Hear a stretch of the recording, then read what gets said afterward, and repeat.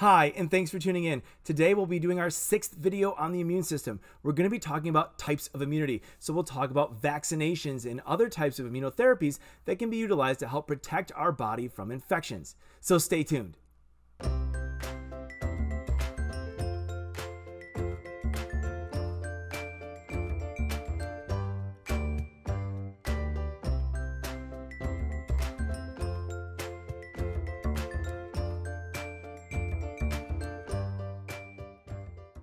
Hi, and welcome back to our conversation on the immune system. Today we're going to be talking about types of immunity. So immunity is rooted in the two key aspects of our adaptive immune system, memory and specificity. It's the ability of our adaptive immune system to respond to specific antigens and then form memory B and memory T cells that will remember that infection at a later date. This is very important because memory B cells and memory T cells are a lot easier to reactivate in response to the recurrence of an infection. It's also important because when those memory cells are made, they're often present in significantly higher abundance than the original T and B cell clones were, and more importantly, they're put in locations where they're most likely to encounter their cognate antigen. Think, for example, of our resident memory T cells that are hanging around the tissues that can rapidly respond to the reappearance of a given pathogen in that particular tissue. Now, when your body remembers an infection and it is reactivated in response to the reemergence of that particular infection, the response of your immune system is often so rapid and so fierce that you may not ever know that you were exposed.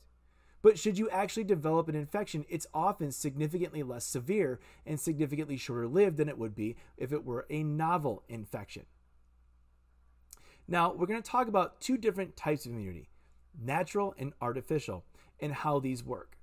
So natural immunity is quite simple. Natural immunity is the type of immunity that you acquire through your normal life experiences. And natural immunity can be acquired passively or actively. The great example of passive natural immunity occurs through breastfeeding. So if you recall from our previous conversation about antibodies, mothers produce IgA antibodies and secrete them into their breast milk to help protect the digestive tracts of their breastfeeding infants. This is a great example of passive immunity. It's passive because the baby itself is not producing the antibodies. And those antibodies only remain in the system until they're used or they break apart and they need to be replaced by future antibodies provided in the breast milk. The same thing is true of another example of this would be with IgG antibodies that cross the placenta and help protect the fetus while it's in utero. This is again passive immunity. The immune material is being produced by the mother and delivered to the baby. Active natural immunity is quite simply you being exposed to things in the real world. So if you're exposed to pathogens, your body mounts an immune response that eventually remembers that at a later date. That is natural active immunity. It's active because your own body is producing the materials needed to develop an immunologic memory. You're developing your own memory T cells and your own memory B cells because you yourself have been exposed to that particular pathogen. So artificial immunity, as opposed to natural immunity, is conferred by exposing somebody through some type of medical intervention used to induce immunity. So like we saw with natural immunity, artificial immunity can be both passive and artificial. One of the best examples of passive artificial immunity is antibody cocktails. So currently, in response to the COVID-19 pandemic, two companies in the US have been working on antibody cocktails as a potential way of preventing or treating COVID-19 infections. The way they're doing this is fairly simple. They are using a humanized mouse model in order to produce antibodies against the viral spike protein that's needed for the virus to actually bind to the ACE2 receptor on the surface of our cells, which causes the infection. This is rooted in something called convalescent plasma therapy, which has been used in the cases of other viral infections, perhaps most notably Ebola, where they simply take and purify antibodies from another exposed patient's blood and use it to treat a subsequent patient. The problem in this case is so many people are infected with COVID-19 that there is no way to purify and produce enough natural antibody from sick patients to be utilized to treat or prevent all the potential infections that we're going to see. That's why both of these companies have moved to a mouse model that uses a humanized immune system to produce antibodies that would be functional in a human being. Now, there are two companies that are doing this, and one of them, as of a few days before this recording, actually just ceased their clinical trials, citing potential health concerns, as well as the fact that it did not appear to be effective in treating patients that are undergoing COVID-19 therapy. I will say this, one of those treatments was actually utilized when President Trump was hospitalized with COVID at the beginning of October. So there is one that is still currently undergoing clinical trials, but we don't know the results of that at the time of this recording. Regardless of whether it's effective in these particular cases, antibody cocktail therapy has been used very effectively to treat previous types of viral infections, but it's also utilized heavily as an anti-cancer therapeutic as well as an anti-autoimmune therapeutic. Now, the other type of artificial immunity is active artificial immunity, and the best example of this is vaccination. So vaccines are produced through a couple different pathways, and the goal of them is to expose a person's body to something that closely resembles a particular pathogen, and then allow their body to be tricked into making some type of immune response and developing an immunological memory to something that they've actually never really been exposed to. So there's a couple ways to go about this. One of them is to use what's called a non-infectious vaccination. This typically uses either a completely dead virus or pathogen, or parts of that particular pathogen, or a toxoid, something that resembles a bacterial toxin that might be used, that might be the cause of an infection.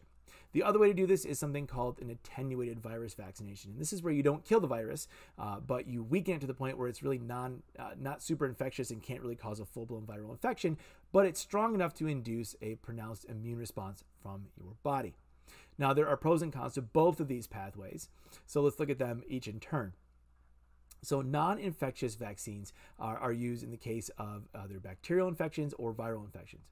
In the case of viral infections, they'll be utilizing commonly what we call a dead virus. Essentially, the virus is inactivated through certain treatments, and as a result, it can't cause any type of infection. So that's a pro. Same thing is true of the bacterial subunit vaccines. So, for example, or toxoid vaccinations. So, for example, if we look at the DTaP vaccine, tetanus, diphtheria, and acellular pertussis, they contain no whole organisms whatsoever. In fact, they contain either subunits in the case of the pertussis bacterium, or they contain toxoids against diphtheria toxin or tetanus toxin. So things that look like, or a deformed version of the toxin that can harm your body. And as a result, your body is able to mount an immune response against these different toxoids or cellular subcomponents that can recognize, and those antibodies that are produced in response to a recurrence of that infection occur very rapidly and are able to rid your body of the infection, rendering you completely immune to them.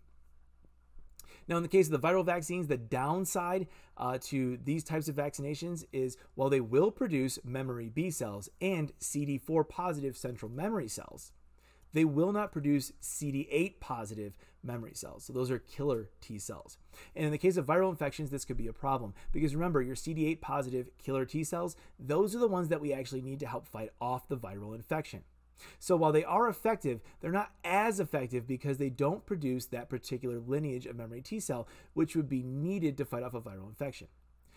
If we turn, on the other hand, to attenuated virus vaccines, where the virus is still, quote, air quotes, alive, but not very infectious, these viral vaccinations are actually quite effective because they will activate all branches of immunologic memory. So you will get CD4 positive and CD8 positive sensory memory cells. So you will have memory killer T cells in addition to memory helper T cells.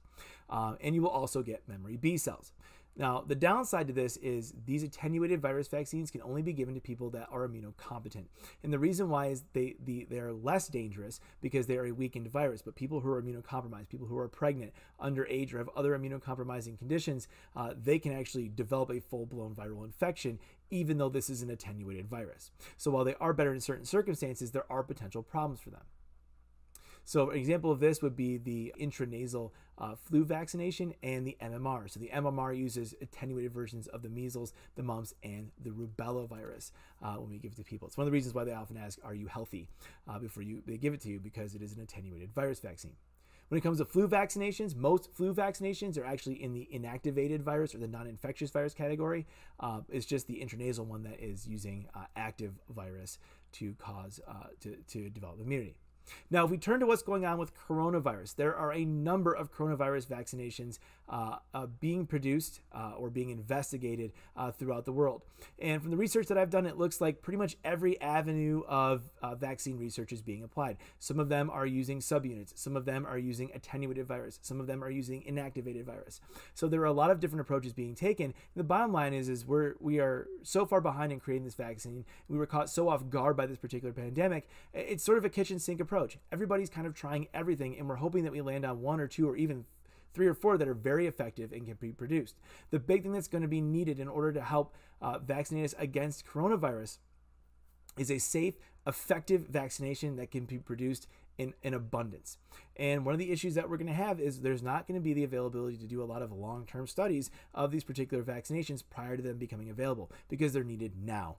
So stay on the lookout. As of the recording of this video, there is no coronavirus vaccination that is widely available in the world. I will update this video if we end up getting one of those produced sometime in the near future, but stay tuned to that. So the last thing I want to talk about in this video is herd immunity. And the reason I want to talk about it is it's a very important immunological concept. It's also one that's being talked about quite broadly given the ongoing conversation around the worldwide pandemic involving COVID-19. So what is herd immunity? So herd immunity is the concept that if a large proportion of a population is immune to a given disease or pathogen, then it's very hard for that pathogen to cause widespread epidemics because essentially after a couple people, it runs into somebody who's immune to it and it hits a dead end. So herd immunity is real and it does work. Now, there are a couple requirements for herd immunity to work. Most experts estimate that at very minimum, you need about 75% of a population to be immune to a given disease in order to get some type of a protection from herd immunity. Odds are, though, and in some studies it's been shown that at least for particular diseases, that number may be as high as 80 to 90% of individuals will need to be vaccinated to prevent at least local outbreaks of a given infection. So we need to get to that point in order to develop herd immunity. Now, herd immunity also it requires a couple of other things to happen in order to be effective. So let's talk about COVID-19 in the United States as an example. So right now, there are about 8.8 million people in the United States who have been exposed to COVID-19. And based on that, about 2.5% of those people have actually died as a result of COVID-19 infection. So our fatality rate is about 2.5%. Now let's look at what would happen if we relied strictly upon herd immunity in order for us to sort of stave this pandemic off and sort of go back to normal in the United States. I can tell you that the numbers are not pretty. So let's use some baseline numbers that we know about herd immunity as some of the numbers that we know about from the epidemiology of this disease in the United States to have this conversation. First off, the United States has a population of about 331 million people as of the recording of this video. Now, in order for us to develop herd immunity, most experts agree that you need about 75% of your population to be exposed to that particular infection and be immune to it in order to develop at least some protection. So we'll start with the lowest number possible, 75%, although some experts would argue that it's significantly higher, at least in the case of some diseases. It's unknown for COVID-19. So 75% of 331 million is about 249 million people. So we can already subtract the roughly 9 million people who have been exposed to the coronavirus and end up with a nice round 240 million individuals who would need to be exposed and become immune to COVID-19 in order to develop at least some margin of herd immunity in the United States. But there's a problem with that because the current fatality rate for COVID-19 infection is about 2.5%. And if you look at those 240 million people, of those, based on this particular mortality rate, we're looking at about 6 million people who would die. So at baseline, with the lowest percentage of people needed to get any sort of herd immunity, based on expert analysis, 6 million Americans would die if we relied strictly on herd immunity. Now let's go, and some people would like to argue that the fatality number, the mortality rate, is actually lower. It's actually right around 1%. If we get rid of all of those individuals who don't have some type of pre-existing condition that makes them particularly susceptible to the virus. Okay, great. Now let's be real. The virus doesn't care who it infects. It's not going to go around infecting those specifically who aren't immune to this or aren't susceptible to this infection. But let's play the game anyways. 1% of 240 million people is still 2.4 million people. That's 2.4 million people on the lowest scale that we would lose to COVID-19 if we just went, let's just rely on herd immunity. This is highly problematic because this is not a good approach to developing a public health policy around a particularly infectious disease, a particularly fatal disease. If you want to develop herd immunity, there are things that need to happen. First off, if we're going to develop herd immunity, we need to develop it safely. We don't develop herd immunity by exposing people to harmful diseases. We need to develop herd immunity by giving people things like vaccinations. So it's very easy to develop a large amount of population that's immune to measles, mumps, and rubella because we can give them an MMR vaccination because then they're safely prevented from catching, they've safely developed immunity and won't catch the disease in any way, shape, or form. We don't want to do it with a live virus. The other thing we have to consider is this: herd immunity, you want the individuals to develop lasting immunity. We have no idea how long people are immune to COVID-19 once they've been exposed to the virus. We know at this point that people develop antibodies for at least 7 months after they've been infected. But let's look at an example like the flu. The flu, you have to get a flu shot every year because the flu mutates so rapidly through antigenic drift that every year you need a new flu shot because your body doesn't develop lasting immunity to the flu virus because it's changed so much. Now, we do know that the coronavirus mutates at a slower rate than influenza, but we still don't know how long individuals would develop immunity to this particular virus. So what that means is if we expose 240 million people to COVID virus and we lose somewhere between 2.4 and 6 million individuals between now and next year, we might have to do it all over again in a year or two and lose another 2.4 to 6 million people to continue the herd immunity. The bottom line is this: until we have a COVID-19 vaccination, herd immunity is not a viable option. Exposing people to COVID-19 to develop herd immunity as our only defense is not only bad public policy, it's a real problem. It doesn't work. The odds are that it wouldn't work and it would just result in the needless death of millions of Americans. So when you hear people talking about, oh, well, we'll just develop herd immunity to it, realize the real consequence of that is the loss of millions of American lives in response to that. Thank you so much for tuning in today to continue our conversation about the immune system. Today we talked about types of immunity. We talked about passive immunity and active immunity. We talked about natural immunity and artificial immunity, things like vaccinations. We also talked about herd immunity. In our next video, we'll be talking about diseases of the immune system. So what happens when our immune system goes wrong? I look forward to talking to you guys again soon. I hope you guys are learning a lot. Thank you so much for tuning in. Bye.